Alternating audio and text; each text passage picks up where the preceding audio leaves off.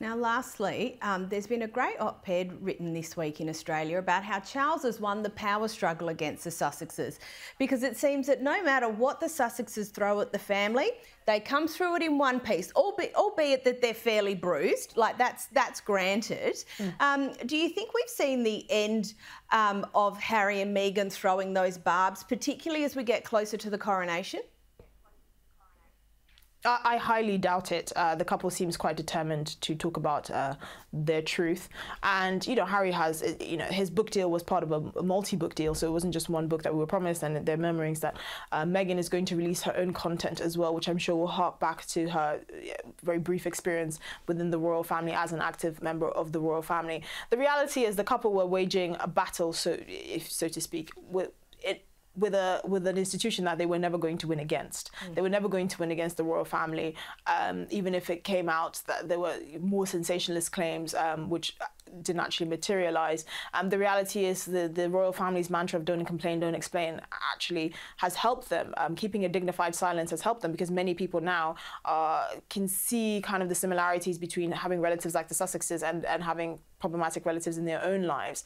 Regardless of what accusations or what feelings they may have had being in the royal family, most people can agree that to reveal such intimate details about family members is grotesque and tacky and classless. And so you actually have people feeling sympathy for members of the royal family. So in many ways it has actually backfired on them. Their popularity ratings have tanked in the US, for instance. They've actually got lower popularity ratings than Prince Andrew, which is, I actually didn't think was physically possible, but that is you know, a feat to behold.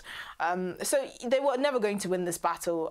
They kind of played hard and fast with the truth. They demonized the media that they then tried to utilize to make money. You know, they were always complaining about the British tabloids, but then they were also using the British tabloids to increase their own celebrity. So, you know, they were never going to win this. They were never sophisticated enough to do it. Even Princess Diana, who did it in a far more authentic way, she still, you know, at the time of her tragic passing, wasn't actually very, very popular in the country, because, again, people thought it was tacky to reveal details, such intimate details of your own life. I mean, that's something that we relegate to reality stars and to really kind of fringe celebrities, not members of a royal family that actually have some sort of social standing.